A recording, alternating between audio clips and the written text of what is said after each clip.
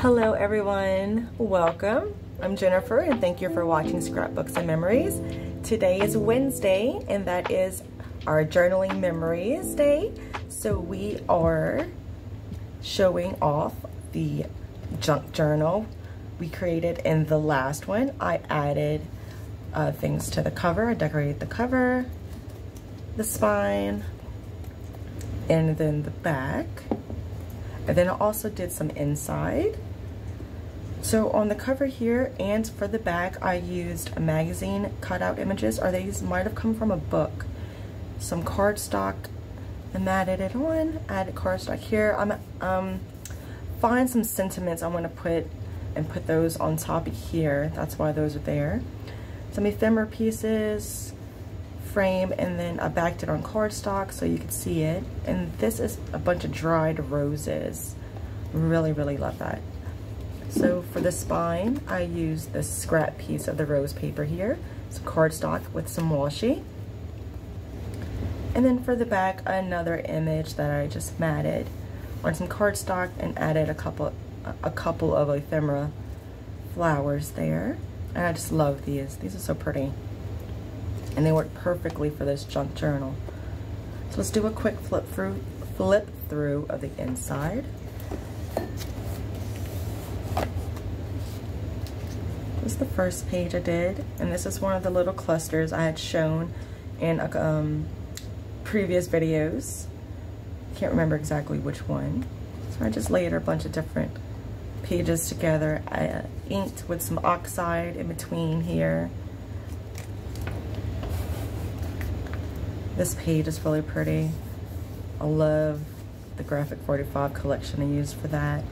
And I just mix and match papers for this one. I'm not going for any particular theme besides like flowers, fairies, cottagecore, that kind of vibe for this one. So I'll be mixing and matching all types of papers. This is one of those little pockets I made in a previous episode that I showed you guys how to make and then glue together. Work perfectly for little photos like this that just tuck in. Little mementos you could tuck in. Really pretty page. And I just did a minimal layering of paper on that page. And here we have one of the pockets I made with some ephemera flowers. And then the next page I used some stamped flowers, a fussy cutout, a little inchie I made. These are numbers, stand for July 4th. Some ephemera flowers. Very pretty. And see, I'm not traditional at all. I'm very eclectic. So I went ahead and fussy cut them out. I thought they looked really nice against that background.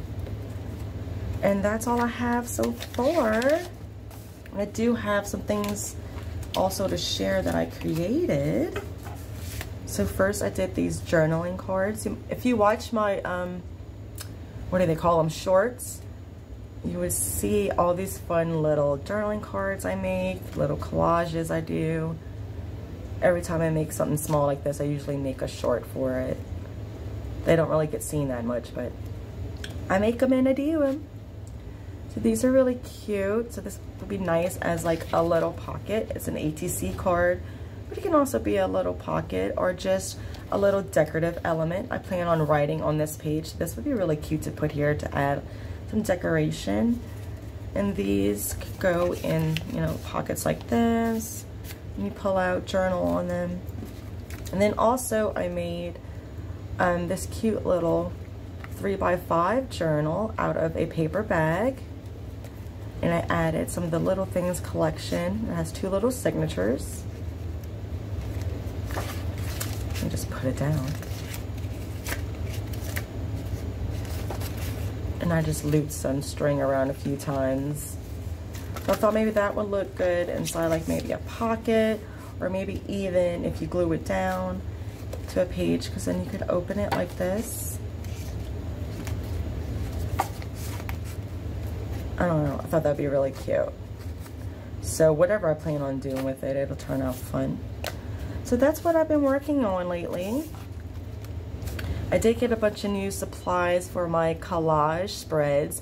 So Friday, join me for collage with me, and we'll be working on a spread together. It is a no talk video, so we'll just be having fun with some relaxing music, shredding up some papers, gluing down paper, and just being creative. So be sure to hit the subscription bell to join me for that, and join me not this coming Wednesday, but the following Wednesday for another Journaling Memories episode. I hope you gained a little bit of inspiration, and so I see you next time. Bye.